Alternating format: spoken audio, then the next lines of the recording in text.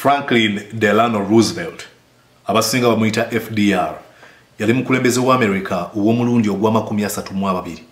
Ono nno yalayizibwa okutuula ku ntebe y'obukulembeze bw'eggwanga ng'ennaku z'omwezi 4 omwezi ogwokusatu omwaka 1933 n'ava ku ntebe y'obukulembeze bw'eggwanga lino ng'ennaku z'omwezi 12 omwezi ogwokuna omwaka 1945 we yafiira. Yabeera mukulembeze w'eggwanga lino mu kaseera ak'akatubagiro naddala nga balwanyisa Adolf Hitler ow'e Germany ne mikwano gye. Ajjukirwa okukola ebintu bingi. Ye mukulembeze wa America yekka yaweereza eggwanga lino ebbanga eppanvu okusinga ekisanja ekimu oba ebibiri. Ntandise naye kubanga njagala kugamba bigambo bye yayogera ng'alayizibwa okufuuka omukulembeze w'eggwanga mu 1933. Yagamba nti ekintu kyokka kye tuteekeddwa okubeera nga tutya kwe kutya kwennyini.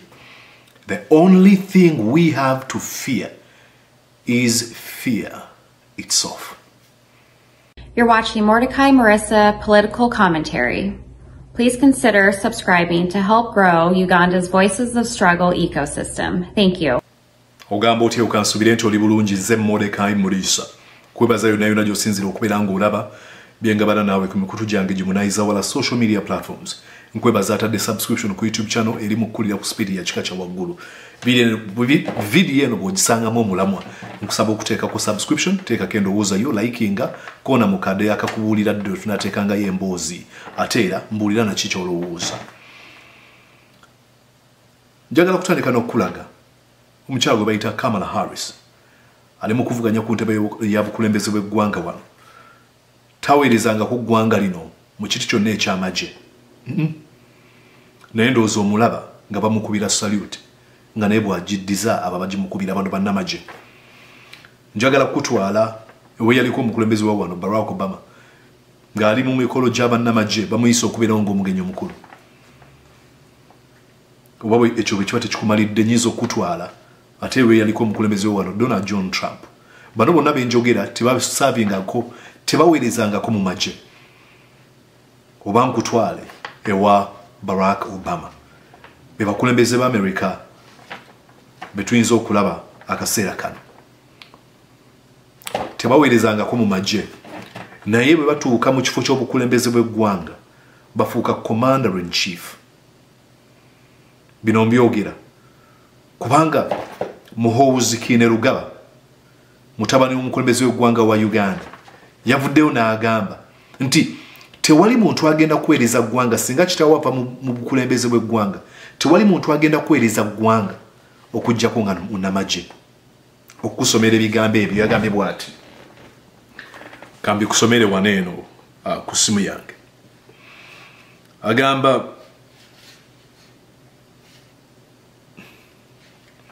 bibino, no civilian, nga bw'obiraba ku screen, no civilian will lead Uganda. Tewali muntu wa bulijjo agenda kulembera Uganda. After President Museveni, the security forces will not allow it. The next leader will be a soldier or a policeman. Bino ebigambo bannamagye abaweereza eggwanga Uganda, ab'ebitongole by'ebyokwerinda abaalayira okukuuma ssemateeka wa Uganda babiraba ne beewuunya. Naye tebasobola kumugambako kubanga nga bwetandise nga njogera ku bigambo bya FDR batya. Okutya okwo kwe kuleetedde okubeera nga ssemateeka wa Uganda atyoboolebwa.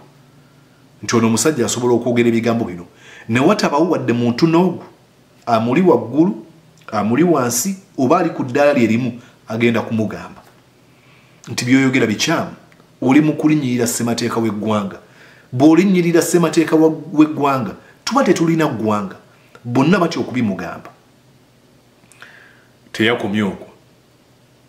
Gye buvuddeko mu mwaka ogwa 2023 ng'ennaku z'omwezi 15 omwezi ogwokusatu yagamba bw'ati. You have wanted me to say it forever. Munjagadde kino okukyogera lubeerera. Okay. In the name of Jesus Christ, my God, in the name of all the young people of Uganda and the world, and in the name of our great revolution, I will stand for presidency in 2026. nti mulinnya munjagadde kino okukyogera kale kankibagane naga mulinnya lya Yesu Katonda wange mulinnya ly'abaana abato ly'abavubuka mu Uganda n'ensi awamu n'ekisinde kyaffe ngenda kwesimba ku ntebe y'obukulembeze bw'eggwanga kunayogera bino muduumizi wa ggye lya ggwanga bonna abandi mukomyeko bamutya lunaku gyevuddeko ennaku bbiri emabega yavuddeyo ate n'ategeeza I would like to announce nandyagadde okulangirira that I will not be on the ballot paper in 2026 sigenda kubeera kakonge ka kalulu mu 2026 Almighty God told me to focus on his army first nti Katonda yaŋŋambye nteeke essira ku majeege okusookera ddala so I fully endorse President Museveni in the next elections bwe ntyo nsemba Yoweri Museveni mu kalulu akaddako kino kyalikola kimenya mateeka nga bw'okiwulira Ibrahim Ssemujjunganda omubaka w'ekira teyeerya ntama yayogedde Article 208 eya Constitution egamba nti amagye ga Uganda gagenda kubeera nga gali non-partisan tegawagirako byabufuzi oba munnabyabufuzi wakibiina kyabyabufuzi nga galina empisa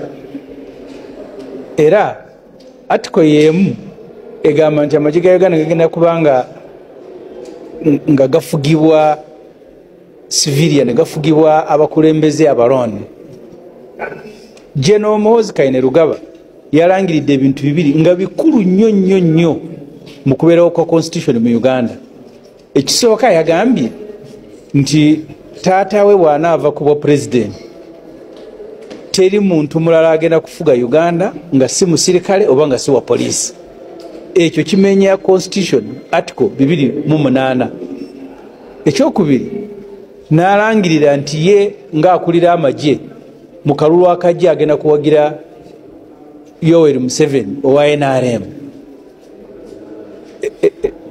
emirandira emikulu amagye kwe gayimiridde okuwa ekitiibwa abakulembeze abalonde nga si basirikale n'obuteetaba mu byobufuzi bonna yagamenye naye ebyembi ne sipiika naye omuwulidde mu ngeri yakusaagirira n'agamba nti naye atya kubanga komiti baminisita bagamba nga ne CDF yaliko mbadi kwali nti ensonga za Muhoozi bazitya ziyinza obaleetera obuzibu kati ne sipiika mu kusaagirira n'agamba nti Ssemujju owulire totuleetera obuzibu kibadde nga kyakusaagirira naye obuzibu obugenda kwereeta bwokka sinze ngenda obuleeta nti omusirikale ayambadde uniform akulira amagye asobola okulangirira nti kitaawe bw'avaako anaddako ateekwa kubeera musirikale oba mupoliisi ekyokubiri omusirikale n'alangirira nti ye kalulu akajja agenda kuwagira NRM kati constitution ebe evuddewo nga ne wano tumala bumazi biseera maybe kunyumirwamu ng'abali ku talk show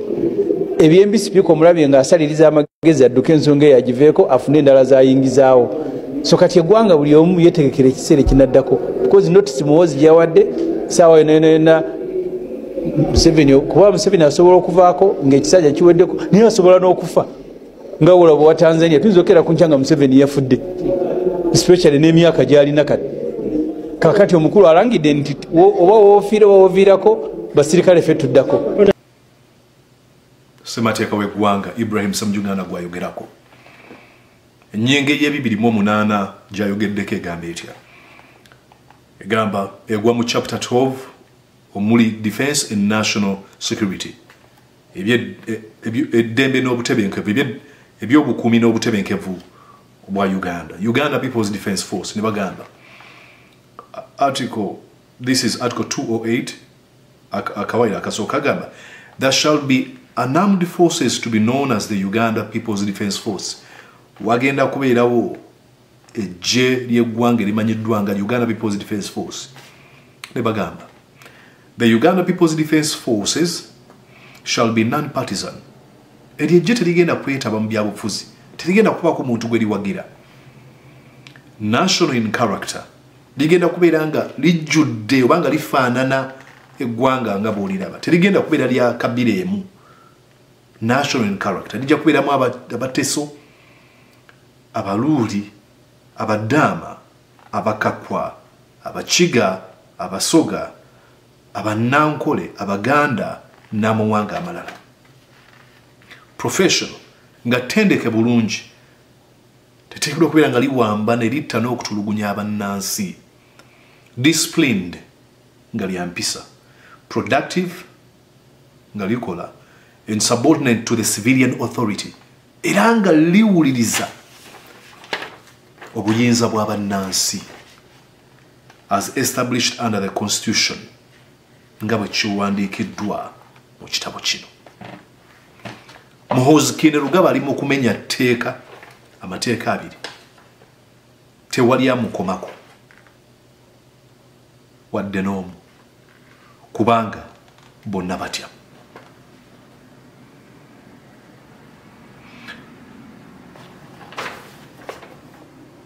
Semateeka si bigambo byange. Ssemujuwa agambira nti kyekigenda mu maaso kyabulabe kino kye tulimu. But don't take my word for it. N'abamu ku abo abali mu NRM babadde surprised. Bamuhooza actually. Ogamba tagenda kwesimba okuba badde bamutembeeta buli kaseera wadde balaba mu bivvulu. Badde balaba buli kaseera nga bakuba campaigns. Ekintu ekimenya amateeka naye nga batambula naye bakuba campaigns.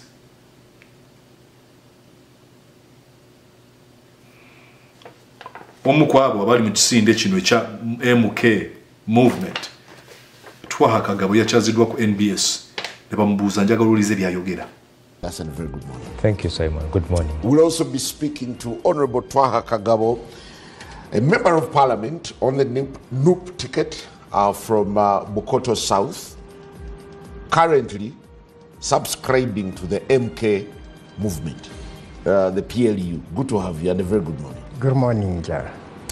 How do you contend with the reality that you are thrown under the bus by your own? Of course, that may look, it looks like a mirage to some of the people that are at the periphery of these things. But to some of us who enjoy the nucleus of the movement, yeah, it isn't as what you see. We are actually not thrown anywhere. The PLU movement is still on, and it will continue to do its overt, to fulfill its overt objectives, and then as well moving on with its clandestine objectives. No, the reality is someone at his own whims just woke up deep in the night and kaboom! There was a message, go back to your mother parties. Are you going back to NUP? No, because of course, if I'm to take you a little bit back, the PLU movement, of course, we were welcomed from all the various political directs, that is NUP, FDC, whatever, like any other movement. Of course, what was so key was to embrace the ideology and the objectives, which were actually to curb onto the corruption, the unemployment, and probably... Can that be an ideology? Yes. Oh, okay. Yes, impressive. It is. And so, those objectives are still on. To improve the levels of patriotism of Ugandans that seem to be falling.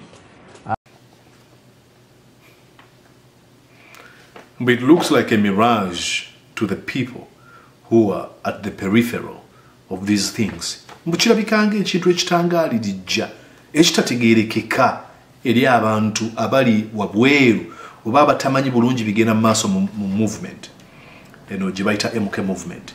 Bamubuuzizza ti musajja yakedde ku makya n'abasula bw'atyo nayongerayo n'agamba nti but some of us who enjoy the nucleus of the movement neffe abanyumirwa ekinyusi kyekino ekisinde kyaffe, it is not as you see it. Tekiringa bw'okiraba. This is a delusion. And probably I could be wrong because Muhoozi has been making extremely outrageous comments. And probably This man knows him and he's like, no, it's not actually, it's not as you think. Yabadde atamidde. Naye akyali kweri plan yaffe. Maybe kyagamba. But eyo we basiye ensonga. Alina kyamu kikumutwe. Ye muntu abikula kate n'alaba nti the sky is blue. Nakumuna agamba nedda. Sky is red. The sky is red. Nagamba this. The movement is still on its signature feature again mu maaso. It does its overt objectives. What are these objectives they've been doing? But tukyakola ebintu byaffe ebiruubirwa byaffe ebirabwako ebyolwatu, as well as moving on with its clandestine operations or objectives. N'ebyo ebyekyama byakyama kye batuukiriza. This is shamelessness. And one thing I don't understand is why won't our journalists press these people? Ask them, would you condemn what your man is doing? Because if you continue saying, oh, we know, that's what he said, but we know we are running, and you are a maker of law, oli mukozi wa mateeka, gw'oli mu kusemba ali mu kumenya tteeka ly'okola, n'osigala nga weyita mu lawmaker.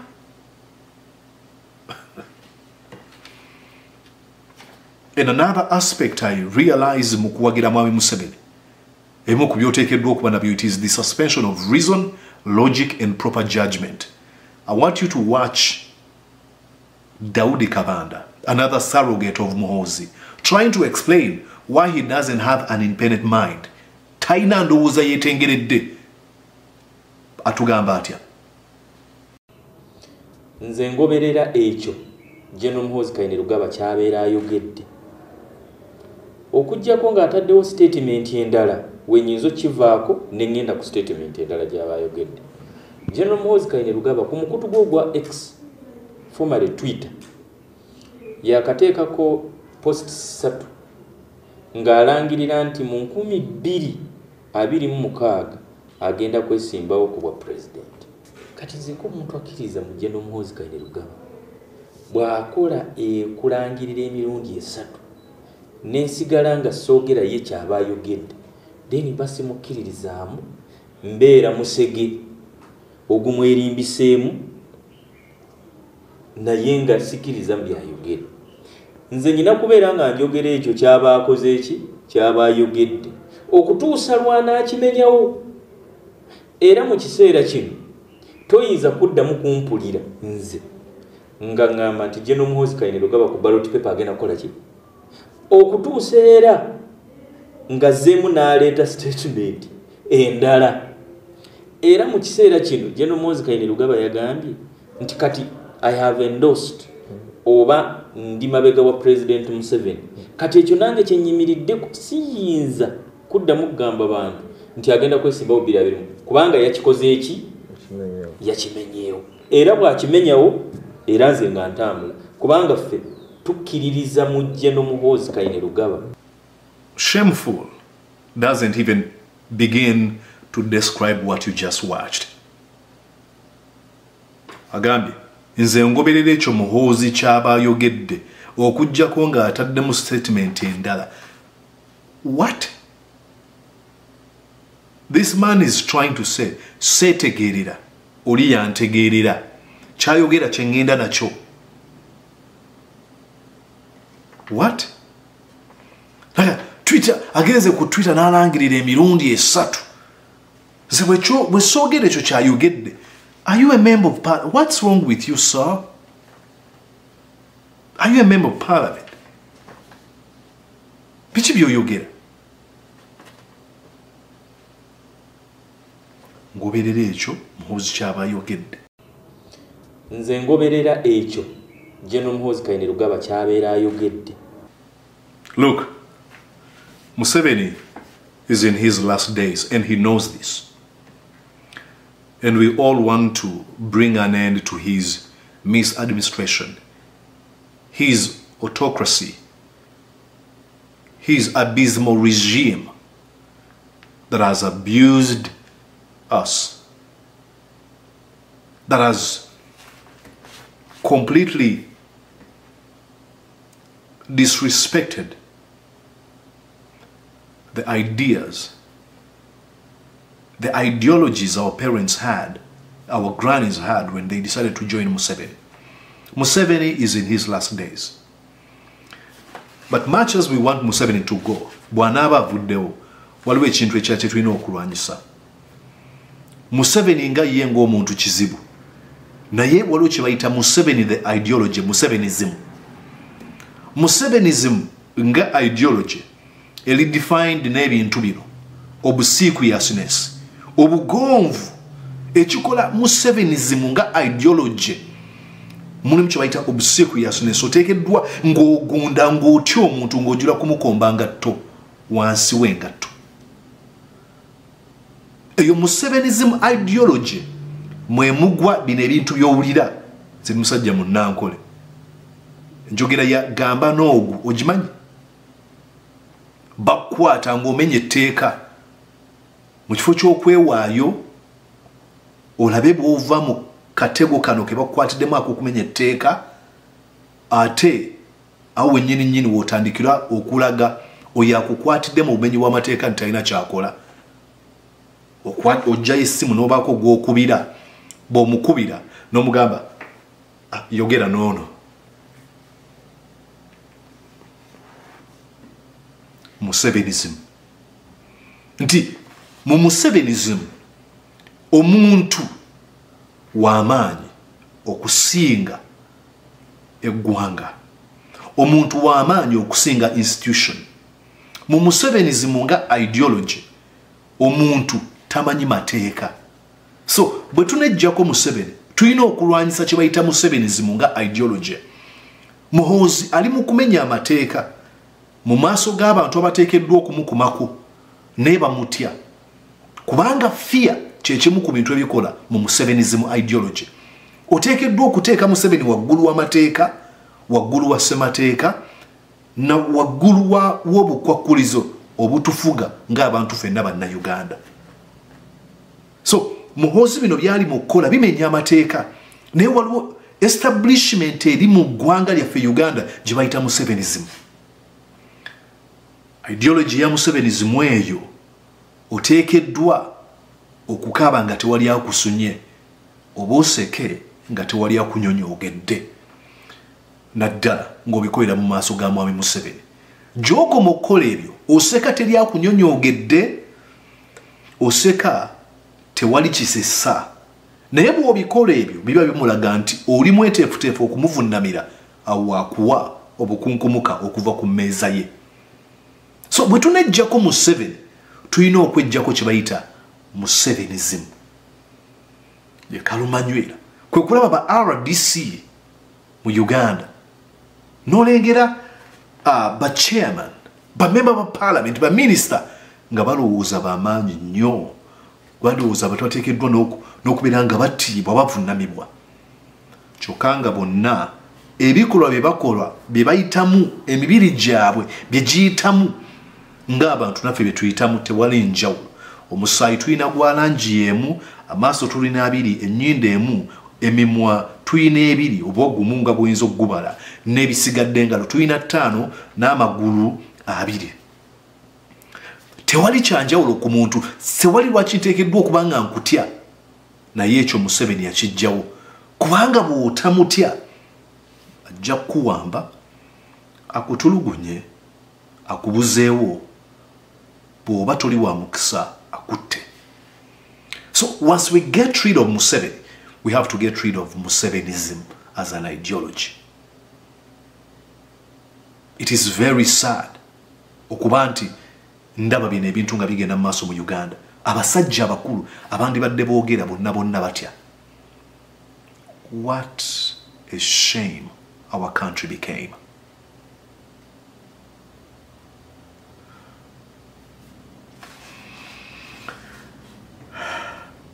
Anyways, bingi ngenda kwongera okulambulula ku nsonga ya Muhoozi kyayogedde nti bw'oba munnamagye tuteekeddwa kubeera nga oba toli munnamagye oba wa poliisi tuteekeddwa kuweereza ggwanga nga president. Ngenda kukola video endala nga nnyongera okukirambulula. kola kimuteeka subscription ku YouTube channel eno. Mwena mikwano gyange nabategedde abali South Sudan. Waliwo mukwano gwange yangambye ali Sweden gyandabira. Abali mu North America nga Canada oba USA. Abali South America oba gama nga Brazil, Ecuador. N'amawanga amalala bangi bannayuganda bali eyo ba Colombia. Ate mu abali mu Asia. Njogera bannyinaze ne baganda baffe abali mu Middle East mwebale nnyo mwebalire ddala. Abali e China oba oli Singapore, Asian Tiger mwenna mwebale. Abali India, thank you so much. Abantu abali e Europe, nyina mukwano gwange Jim ali Russia. Mikwano gyange abali e London oba abali mu Bungereza ekitundu kyonna w'osinziira. Nammwe abali mu mawanga ga Europe amalala mwebale nnyo. Abali mu Africa nga wengambye Juba, Sudan, abali South Africa, n'abali Nigeria, Rwanda, Kenya, Tanzania, Burundi, mwebale nnyo. Congo, n'abalabye mwebale nnyo. So, teeka ku subscription, ate bino bisangamu mulamba bigabane n'omuntu omulala. Nze Mordecai Murisa, tuddengane ate olunaku olulala. Did you enjoy what you just watched? I'm going to guess that you did. How about you consider subscribing to Mordecai Marissa YouTube channel? Thank you.